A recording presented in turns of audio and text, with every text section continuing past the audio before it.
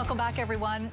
What is a normal family these days? And does anyone have the right to tell us if the relationship we're in or the family life we create is normal or not? Those are just two of the many questions our next guest addresses in her latest book. Judith Stacey is professor of social cultural analysis and sociology at New York University, and she's the author of Unhitched: Love, Marriage, and Family Values from West Hollywood to Western China. Welcome to Bay Sunday, Judith. Thank you so much for inviting me. This book really shatters the one-size-fits-all model of family. I hope so. It should. It's long overdue for shattering, I would say. You know, most people, I should say many people, still believe that a married heterosexual couple is a foundation of happiness for a family. But you spend a decade interviewing people all over the world, 3 different continents, and you really found so many huge differences in what you call family diversity. Talk about a couple of those. Yeah, well, this 3 research projects make up the basis of this book and a lot of other study over a long career. But I studied gay men and different forms of family life they were creating in the greater Los Angeles area. I went to South Africa because of the claim that if you legalize same-sex marriage, it's a slippery slope to legalizing polygamy. And in South Africa, they have legal polygamy and legal same-sex marriage. So I thought it would be really interesting to see how that worked out on the ground. Well, one of the most fascinating chapters you have in here is the Mossad culture in China. That's an ethnic minority group, and it's actually a Buddhist culture in southwestern China. And this is a family system in operation for over 2,000 years that is not based on marriage or on couples cohabiting at all. What is it based on? Maternal extended families. It's what anthropologists call a matrilineal family system, and adult children remain in the maternal family compound.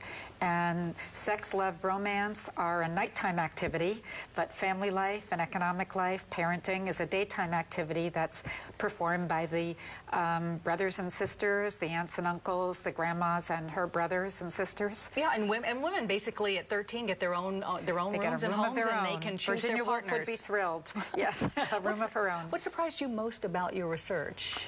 Did you go in with a certain set of ideas and it just basically all collapsed? Yeah, well, I didn't go in with a very fixed set because I've been doing research on family change for many years now, over 3 decades. So I'm used to finding surprises. But I went in with certain expectations, and almost every time they were challenged pretty deeply. So I wind up arguing for things that I would never have expected to. Well, and you know, what I do love about your book is that you really don't get into the arguments of for or against, what works, what doesn't. Basically, you just kind of present this wide variety of family models and family values that work. That's right. And I try to argue that integrity and respect and acceptance of the inevitability of diverse forms of attachments and parenting is what we really have to come to terms with. And that's what I wanted to ask you. This topic really divides people both, I think, personally and politically. So how can we better address this,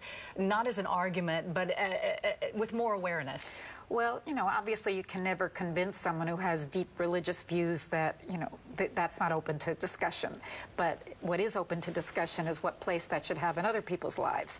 And so what I'm hoping is that we can shift the national conversation a little bit to appreciate how creative people are on the ground and to give more respect to actual families. I tell lots of stories of particular families in this book who are doing a pretty good job and muddling through at times and accepting the lesser of evils, but, you know, living real lives. And I think it's time that our politicians caught up with our much more heroic families sometimes.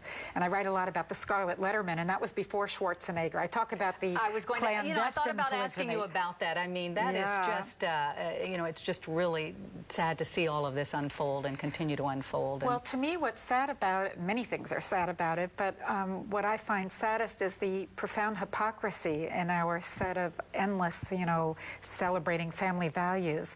And we don't really accept that there are differences in people's capacity for attachment and for monogamy and non-monogamy. And I argue for honesty and integrity rather than a one-size-fits-all model. I like that. And the phrase, think about it, family diversity. I think that's very, very smart. Here to stay. Yeah. Yes. Judith Stacey's book is called Unhitched, Love, Marriage, and Family Values from West Hollywood to Western China. Judith, a pleasure to meet you. You can find Unhitched at your local bookstore and online. So pick it up. A lifelong passion for the sword inspired our next guest to write his first book. We're going to talk with the author of Sword and Swordsman when we return.